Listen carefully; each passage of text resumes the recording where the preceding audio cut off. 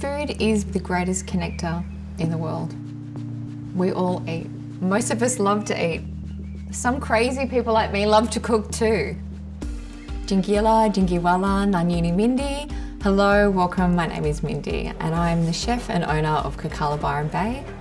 I'm also a proud Widjabul Waibul woman from the Bundjalung Nation. How are you? My desire is to connect people to our First Nations culture through food. Hope you enjoy. Thank you so much. Instagram gives us an opportunity to connect people to a huge global audience with these unique and rare foods. Amazingly nutritious, super high in antioxidants, and if you look really closely, it's got all these fine hairs. Also acts as a natural insecticide. So They're visually beautiful. You can see them growing in nature. Jingila U Mob, check this out. I'm on my way up to the local markets this morning. I'm walking past this beautiful nature strip and look what I found. It's crunchy, it's juicy, there's a little seed in there, but it's really sweet and it's actually quite aromatic. It's absolutely delicious. I really want people to understand the connection around these ingredients, the connection to our environment, and realise that nothing operates in isolation.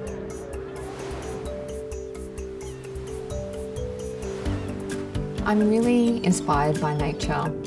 When I'm out on country and I discover some beautiful native food because it's growing all around us, my desire is just to connect people with it. Jingila U Mob, welcome to and to spread that joy and that love. It literally grows in the sand dunes, the ocean's version of asparagus, and you cook it in very much the same way. Kokala is a real expression of our culture.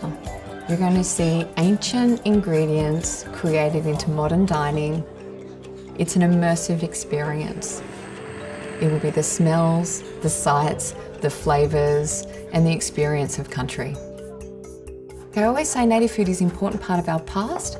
It's going to be vital for our future. How easy was that? We've got our beautiful I will hope that all Australians and everyone abroad can fall in love with these native ingredients, because for me to experience a culture, you need to experience its food. Yum!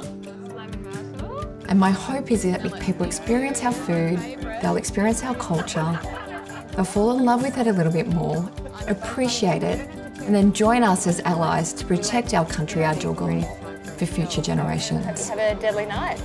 Yeah, way.